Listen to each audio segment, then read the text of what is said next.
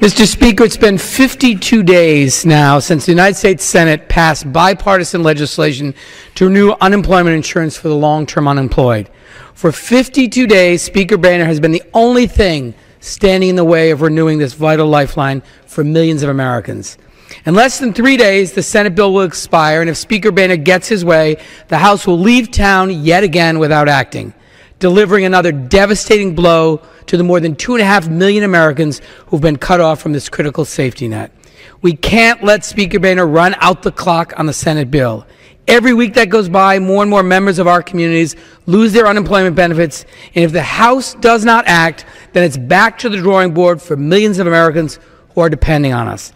It's time for this body to act. The situation is not going to go away. It's only getting worse every week. If Congress does not act, nearly 5 million Americans will be without this lifeline by the end of the year. I urge the Speaker to walk by my office and see the faces and read the stories of the people we've left behind. They're living on the edge, and without this critical lifeline, many of them will lose everything. The faces of the unemployed should not be invisible. I urge the Speaker to bring the Senate bill to the floor before it's too late. We deserve a vote. I yield back.